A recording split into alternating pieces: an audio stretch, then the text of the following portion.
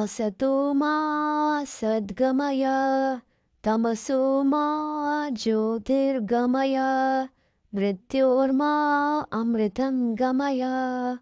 Om Shanti Shanti Shanti. Namaste everyone. I've been asked to speak about the miracle of positive thinking. So I'm really glad to see the interest in the power of thought. Please remember, positive thought is equal to positive life. This is the miracle of positive thinking. Just by the thought process, you can change your experience of life. And that is why today, in this talk, we will be discussing the basic principles of positive thinking and how to apply them practically in our lives. You can think your way into health, wealth, great achievement, a great career, relationships, family, all of this, or you can think your way out of all these also. Have you seen this in your own life? Enough positive thought and you get enough inner energy to achieve whatever you want to achieve. And without this positive thinking, without understanding the value of your thought process, you can also brood over something, go into depressive states of mind, anxieties, fears, and lose all your energy. So there can be no achievement in such a life. So positive thinking is the great miracle. Thought is the master key to a great life. Thought can create a heaven out of hell and can create a hell out of heaven also. It all depends on how you handle your thought process. And this is one thing which actually should be taught to every young person.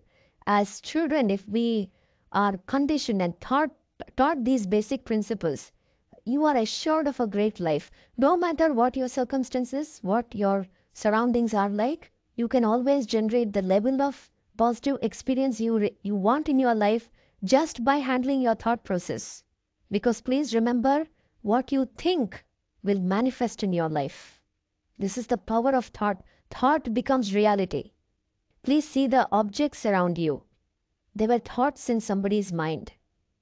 Maybe you are sitting in a hall, there are chairs and tables and whatnot around you. Please remember, each of these objects was a thought in somebody's mind which became so intense that it materialized into an object, and today we are using these objects. So everything is the product of thought.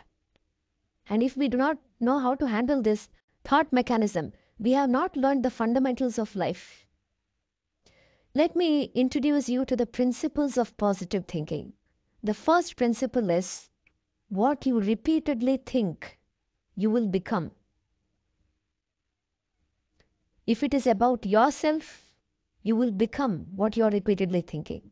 If it is thinking about something else, that thing will manifest in your life.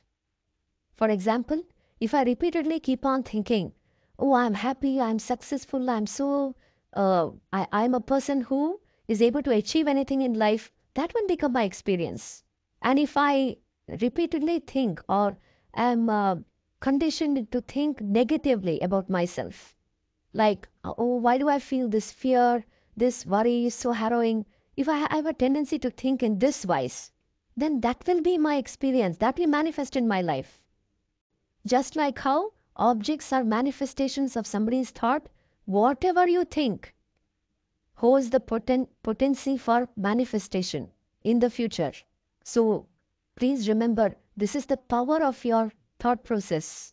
And that is why thought should be deliberate, conscious, guided. This is the miracle of positive thinking. To put it very briefly, there is a mechanism which helps you do this naturally. This is what we call yoga. The ability to become more and more conscious from within so that our thoughts are deliberate. They are conscious effort at achieving whatever you want to achieve in life. They are guarantees to your success in life. Your own thoughts. And if they are not conscious, then some preconditioned idea, some preconditioned emotion can even take you into very negative ways of thinking. So please remember, the first principle is, what you think repeatedly, that you will become. That will manifest in your life. This is the fundamental idea. And you can increase this power of positive thinking through the practice of yoga.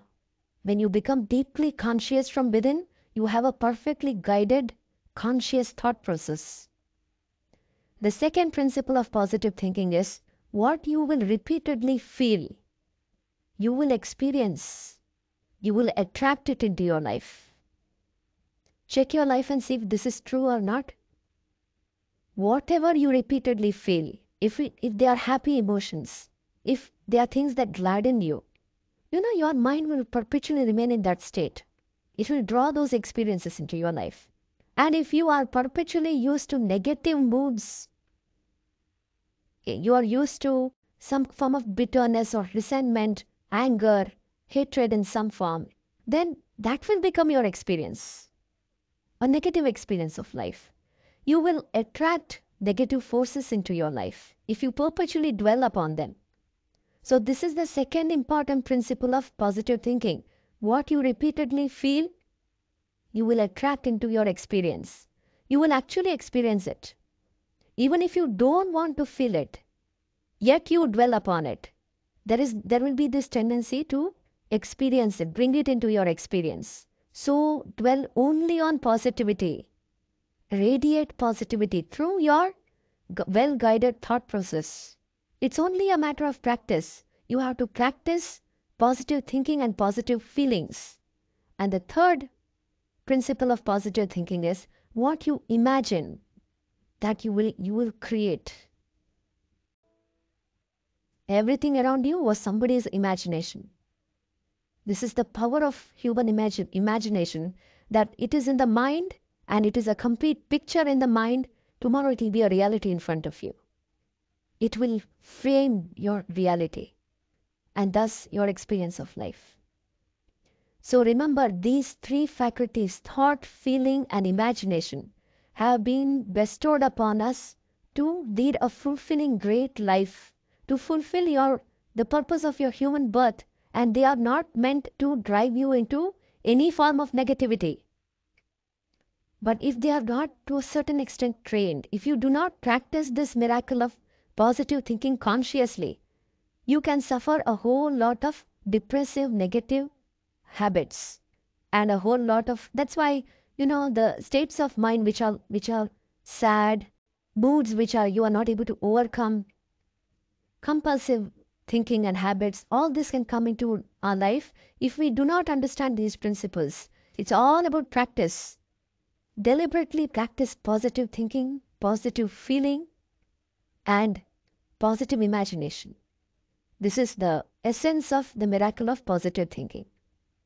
There is a common story which Sri Ramakrishna used to say, which demonstrates these principles, basic principles which we are discussing. This story is about a woodcutter who went to a forest to cut wood. So after he had done his job, he was very tired and he rested under a tree. As he was lying under that tree, he suddenly started imagining, oh, I wish I had something better to lie down upon, because this ground is so hard. And then, to his great surprise, a kind of royal couch came up there. And he sat on it very royally, and he thought, what is this wonder of wonders? From where did this come? Now I really wish I had some good food because I'm so tired. And an array of princely dishes, very good food appeared before him. And he helped himself. And then he thought, really, what is this happening? I'm just thinking about something and it's happening. And then I wish I had something to drink now.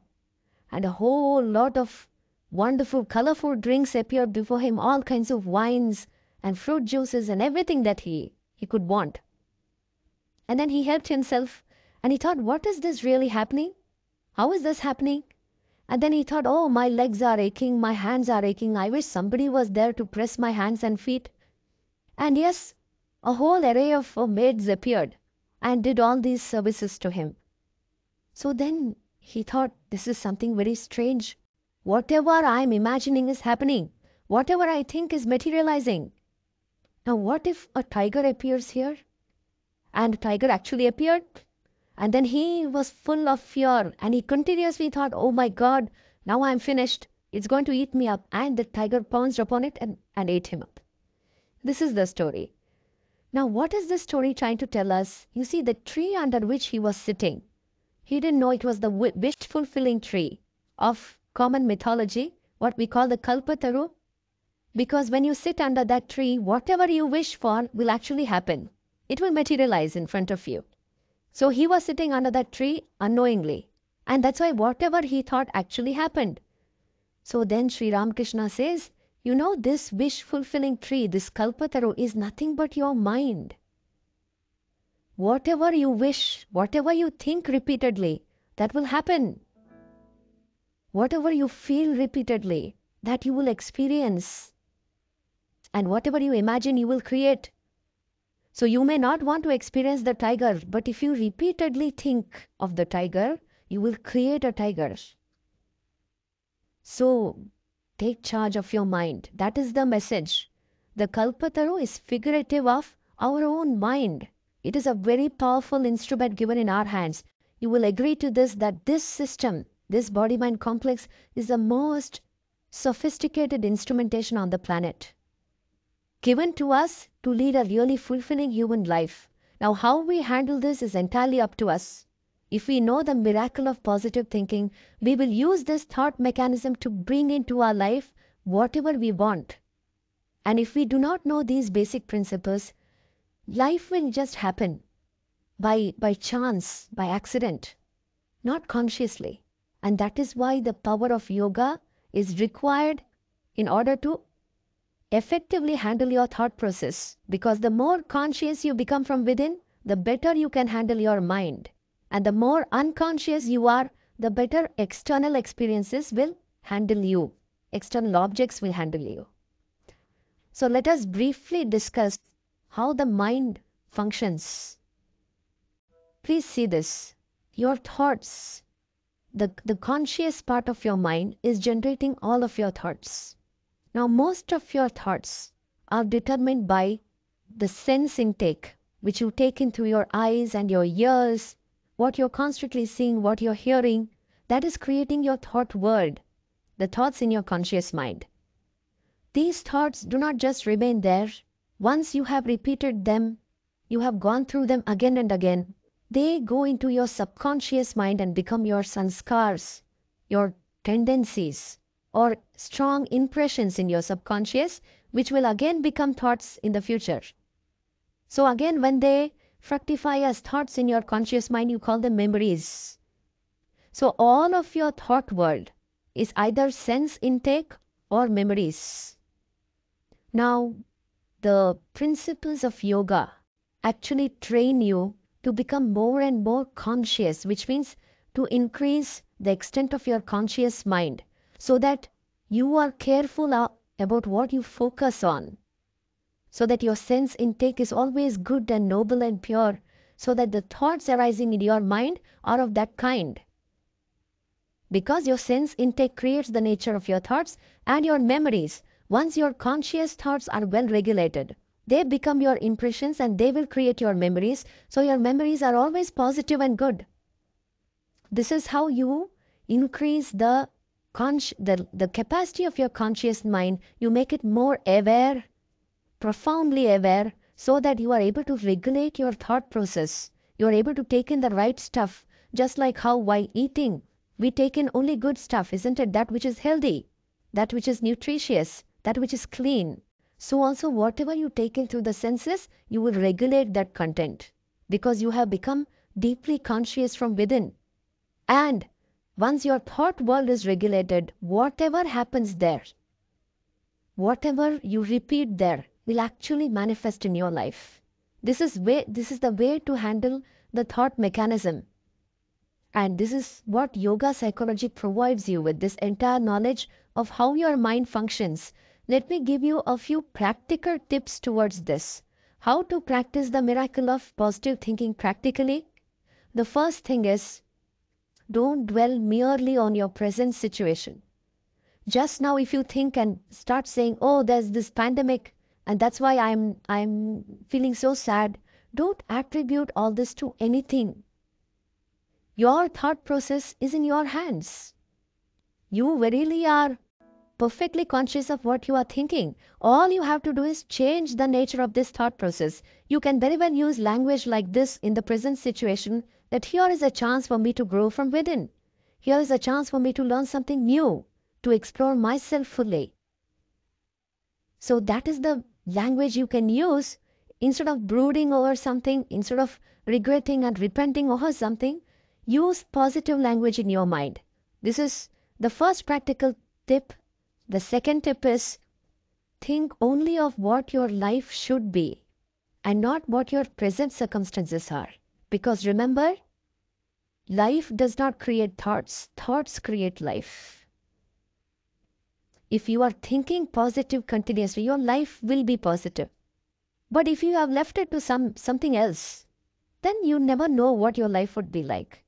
Because please remember this, and I repeat it, your thoughts create your life. Your life does not create your thoughts. You are primarily an embodied mind, this cognitive capacity in the human being. That is the great development born out of eons of evolution. You must use it properly, isn't it? So condition it to work in this way, that my thoughts will actually carve my life. Your thoughts actually create your life.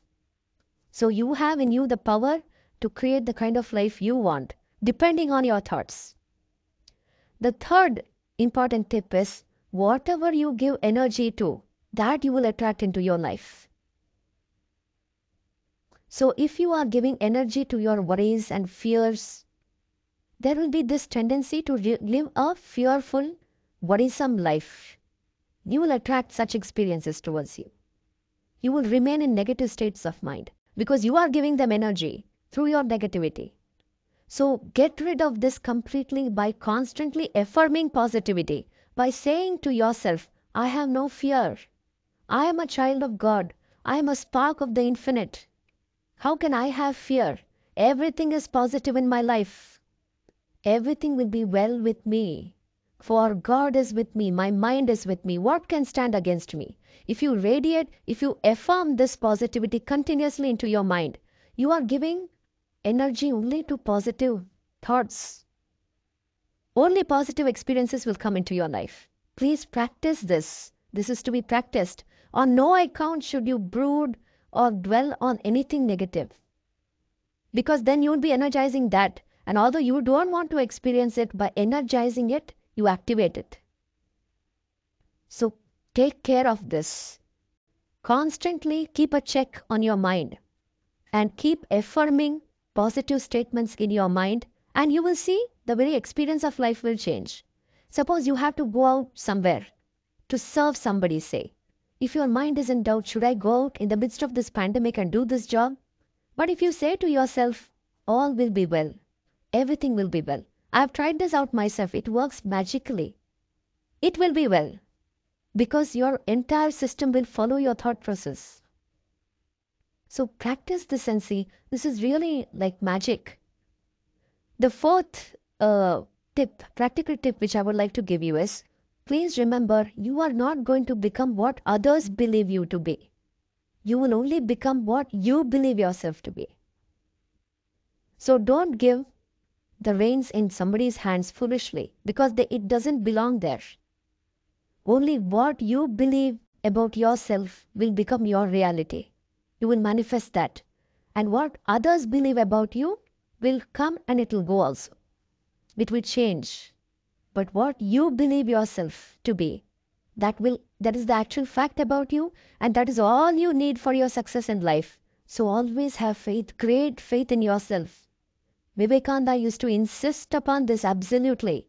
He is an atheist, he would say, who has no faith in himself, not who has no faith in God, but who has no faith in himself. So believe in your own, every day affirm your own great destiny, your own great future. Imagine it, think about it, dwell on it, and affirm it through thought and word constantly, and you will achieve it. This is the simple thing. And then, if you radiate this positivity, the next step is anything negative standing on your path will be just blown away. If you practice this positive thinking, Just like how, say, you are walking on a road. If there's a rock, you would just kick the rock aside, isn't it? If you are very goal oriented. So also, if you have practiced this positive thinking, it naturally will give you goal orientation and it will remove any negativity from your life. This is the miracle of positive thinking. And the last step is, please remember this sentence. Your life is only 10% what happens to you and 90% how you react to what happens to you. Only 10% of your circumstances, whatever is happening in your surroundings, are going to matter. The rest is all your reaction. So if your reaction is positive, very mature, very stable, because you are stable within yourself, you will have a wonderful experience of life. That is what life is meant for. It must be a fulfilling, completely fulfilling experience, isn't it? This is possible only through the miracle of positive thinking. Please see the life of great achievers. You would find this. Their mindset was like this. Completely different. Completely positive. How do we practice affirming this positivity? Let me tell you a story here. This is a real life story. It is about two boys who grew up in a slum. And these two boys, I often tell this story just to demonstrate that what is it that actually builds a great life. These two boys who were growing up in a slum were very young. The younger one was 5 years old. They were brothers. The elder one was 7 years. And the mother had left them and the father was a drunkard. So they actually had no means for education and sometimes even no food at home. This was the condition. And the father would come at night drunk and batter them. And so these two boys were in a very pathetic state. But the younger boy had great grit in him. He thought, I want to get out of this. I don't want to live such a life. I don't want to live in this slum. And so he deliberately went and enrolled himself in the slum school and began his education. He concentrated on his goals because he envisioned a great life. He repeatedly thought about it, about what he wanted to become, not what he was in. What he wanted to become, where he wanted to go. And he became a very bright student. Then further on he got a scholarship after he finished school. Then he completed his MBA. He went to the US and finally by the age of 30, he became the CEO of a huge company and a millionaire. And his success story became very famous because he had come from very dire circumstances and yet such a fabulous success that he started helping young struggling boys in the Mumbai slum. And then one famous magazine covered his entire story. And then when they interviewed him, they asked him, Sir, can you tell us what made you become what you have become? And this boy said that it was my positive focus. I knew what I wanted to be. And what else would one become with a father like that, with surroundings like that? Naturally, it will want you to overcome all the negative influences around you. This was his expression. And the same magazine also interviewed his elder brother, who was still in the same slum, leading the same kind of life, following in the footsteps of his father. And when they asked him, Sir, why did you become what you have become? Can you imagine? He gave the same answer. He said, what would one become with circumstances like this, with a father like this? See the difference. Same circumstances, same surroundings, same family. Yet one is such a shining star, such an asset, and the other one has not made anything of himself just because he never thought of the good life. Thinking is all that matters. That is why this great capacity of the human mind has been bestowed upon this race, the humankind, this species, so that we evolve into our divine nature. Through this thought mechanism, you can actually evolve in life or you can devolve. It all depends on how you handle it. And that is why the affirmation process and positive thinking that I'm talking about, it is going to play a crucial role in your life, especially in the lives of youngsters. This is something to be practiced. We even give affirmation meditations, which are of the nature of this. You sit in a very with a very still mind, which means in a sort of meditative state. Sit still completely and affirm within yourself again and again and again that I am verily all power is within me. All strength is within me. I am a child of God. All power is within me. The very source of existence is in me. And that is why I can manifest in my life whatever I want. All energy is within me. All strength is within me. And there are no obstacles on my path. For the simple reason, God is with me. My mind is with me. If you keep affirming these statements, my future will be great. My destiny is divine. Because my source is divine. This will actually materialize in your life. So like a meditation, these affirmations have to be practiced. Especially when you are facing a crisis, when you are in negative situations, just change your mental dialogue. Still yourself and practice these affirmations. And this will actually happen in your life. Vivekananda gives us these formulas. He would say, take care of your thought process. You are verily what your thoughts have made you. So take care of what you think. He would say, all power is within you. You can do anything and everything. Believe in this. He would say, call upon the sleeping soul and see how it awakens. Power will come, glory will come, goodness will come, purity will come. All that is excellent will come once the soul is aroused to self-conscious activity. So with the power of meditation and yoga, you can unfold these positive affirmations and draw to yourself the positive life through your own positive energy. This is a perfect possibility. Never break down with circumstances and never blame anybody. This is, you see, a sign of your mental health. Do you blame others? Do you brood? Is your worry a constant thing with you? These are all signs of mental health. If you are not doing all this, that means you are radiating positivity. So these are the simple life lessons which we have to learn. You see, spirituality generates life skills and will definitely help you lead a better life if you know these basic principles. Otherwise, the mind will carry on its own function and you have no hold over it. So you are being led. This is what is called a compulsive life. You are compelled to move in a particular direction because you have no hold over your own instrumentation. So get out of this compulsiveness through focusing on positivity and positive thinking. This is the great miracle of life. I will end this talk with just one more story because stories are something you remember. This is the story of a temple in a small town in India. So this temple was very beautiful, although it was not very big. And a whole lot of people would visit this temple. And there was a beautiful marble image of Lord Krishna in this temple, which they used to say was very living and would answer all prayers. So scores of people would visit this temple and they had to go through a number of stairs which were also made of marble and reach the Garbhagriha, the actual place where the idol was placed. So one day it so happened, people would bring so many things for worship and leave it around the image, and the priest would come every day and do his worship. So like this it was going on.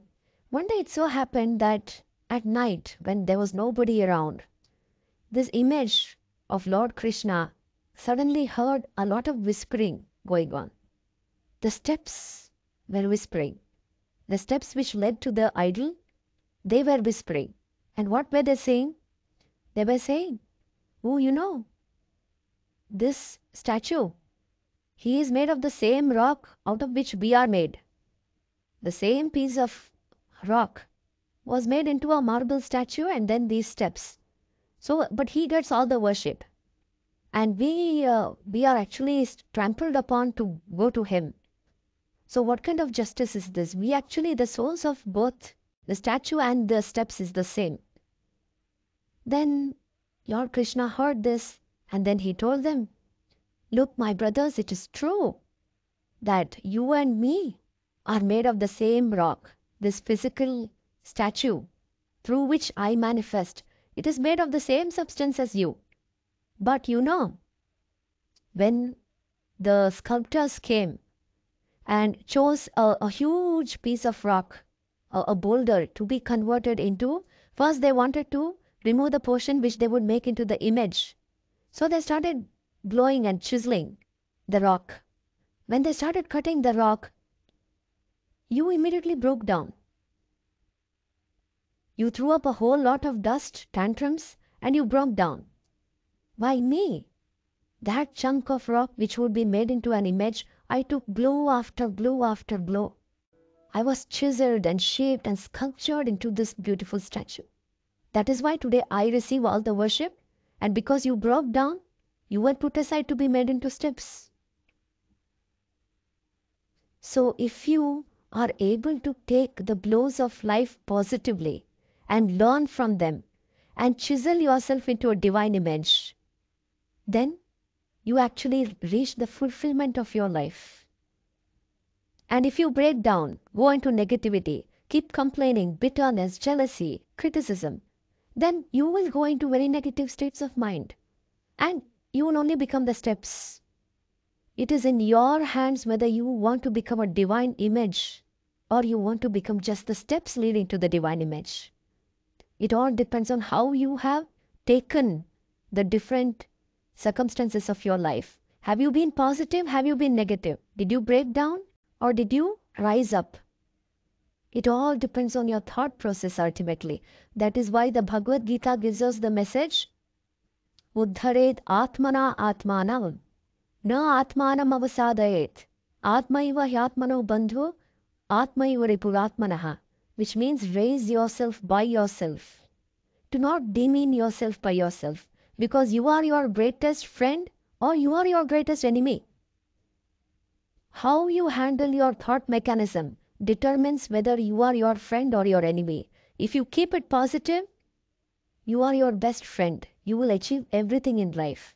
If you keep it negative, you never know where you will land up. It entirely depends on how you have handled thought. So let me summarize the miracle of positive thinking. What you think repeatedly, you will become. You will manifest in your life. What you feel repeatedly, you will experience and attract into your life. And what you imagine repeatedly, you will actually create in your life. Thank you very much.